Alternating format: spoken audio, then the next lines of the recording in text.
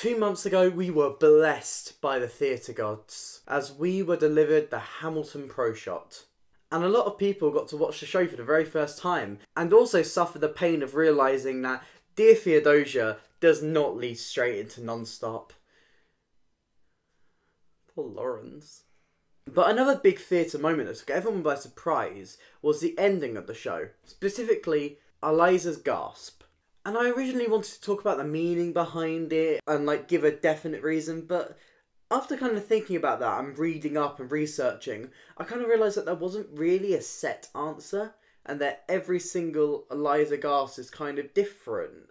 So instead, I decided to go back to the roots of my channel and analyse a variety of Eliza gasps, just like I did with every Jenna and She Used to Be Mine, and find out what makes them such good performances. But you're new to this channel, hi, I'm Daniel, I'll talk about theatre. If you want to hear someone talk about theatre, here I am.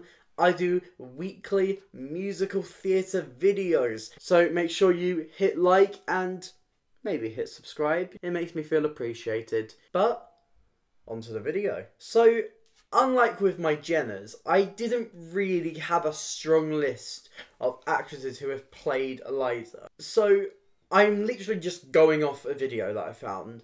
I've completely forgotten what their YouTube username is, but the YouTube username is right on screen right now. Wow, thank you, this YouTuber right here, for editing together these Elizas. And so I'm just going from their Elizas. So the Elizas which I'm analysing today are Philippa Sue, Ari Asfar, Lexi Lawson, Rachel Lango, Sonia Pfeiffer, Danae Benton, Sharon Rose. Now, there are definitely going to be actresses and understudies that I've missed. So if you know somebody, an actress that I have missed off, can you please write their name in the comments and show them some love? And I think it's important to mention, because I'm going off bootlegs for a lot of these, this is all live performance. Live performance is different every night. This might be a recording of a really bad night. This might be a recording of a really good night. So I will keep that in mind as I'm going through and analysing every performance. But let's start with Philippa Sue. Her gasp is so beautiful. We all know it.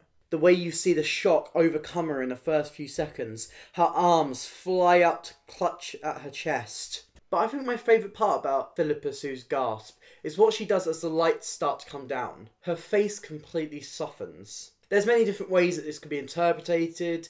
This could be her going from living to dead. Or it could be the quiet after the storm. She sees everything and finds it really hard to take it in. But then after she realises that she's done what she set out to achieve, she finds her peace. And I'm not going to do this for every single Eliza, but I just wanted to show that you can take these in many different ways. Philippa Sue really defines this moment. As the first Eliza, she really takes those few seconds to really take you through every mixed emotion and the beauty of this moment. Next up, and I'm really scared I'm going to be saying this wrong, Ari Asfar. I'm really sorry if I said your name wrong. I don't have any way to know that I'm doing it right. I'm so sorry. What I love about Ari's Eliza is that she's so sweet. Even when she's discussing the orphanage, you want to give her a hug. And then even in those moments of pain, she has this really wide smile on her face. As she walks forward again, her eye line starts high, a mixture of confusion and a smile on her face. And when she sees it, it's so interesting to see the exact moment her face morphs into pure joy. This is such a different take on it than Sue, but it's just as moving. It's so much softer.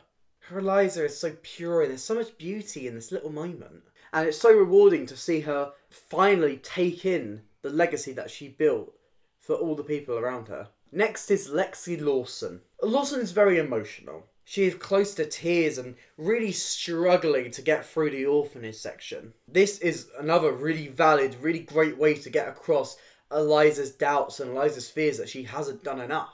And because of this, it's again really satisfying to see her reunited with Alexander. She then looks out. She's very stern-faced. And it's really lovely to see the process of this emotion, this sternness, kind of break as she slowly smiles and lets up both of her arms and gasps. Lawson's moment finally feels like peace at last. I think the way she saves her big smile right until the very end is what makes this really effective. Another name that there's two pronunciations of that I don't know which way. Is it Rachel Ango or Raquel Ango? I really get that sense of mixed emotion from Ango's performance. She tries to crack a smile when talking about the orphanage, but ultimately goes back to a sadder expression. Something I noticed from Ango's performance that I didn't really notice for any of the Something that I really noticed with Ango's performance that I didn't really notice for any Something that I noticed with Ango's performance that I didn't really notice for any other Elizas is that when she walks around and sees Hamilton, she's the first one to reach out her arms, and she goes both arms straight out to grab his, whereas every other Eliza waits until Hamilton lets out his hand, or they do it at the same time. Ango really makes a strong moment of that reaching out for him, like she's almost desperate to see him. I really do like that interpretation. Then her gasp. For lack of a better term, it's the least gaspy out of all of the gasps, but it's just as effective. There's a strong moment of hesitation as she's walking towards the front.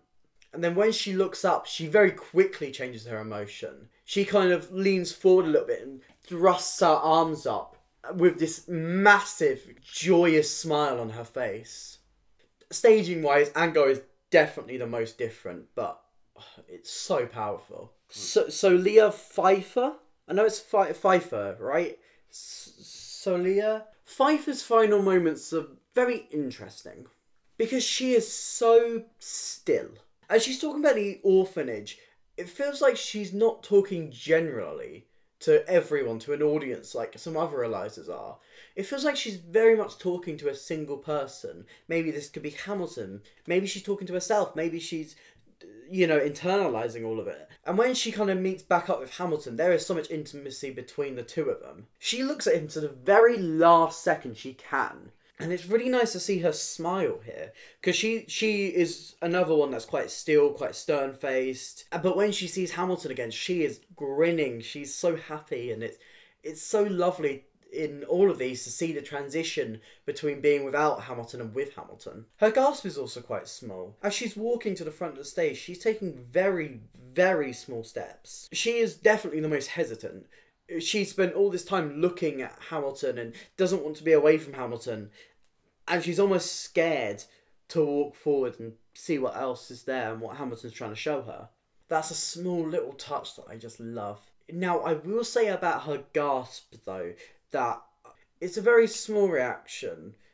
Maybe it's just the way from the bootlegs filmed. I feel like it's a little bit too small for being on stage. I don't think if I was sitting right at the back of the house, I don't think I would probably get that gasp as emotionally as some of the other ones. But it's such a small, nitpicky thing, and I still very much love her overall interpretation of it. Danae Benton. Sadly, the video for Danae wasn't as good as some of the other ones, and it's such a shame because I love Danae Benton as an actress. She is amazing. What really hits me emotionally with Danae is the mix of how she's physically choking back her tears and her beautiful vocals. Another small little touch that she kind of twists with the staging is when she notices Hamilton's kind of spirit pass her.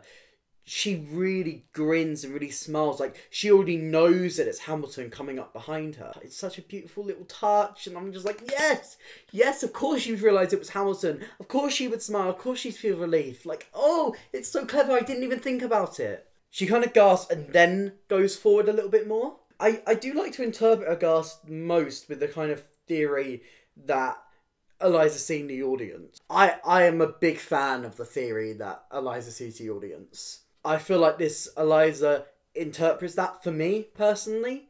Might not be her intention, but that's what I personally feel. And I love Danae Benton. Danae Benton, you could be in anything, and I would stan.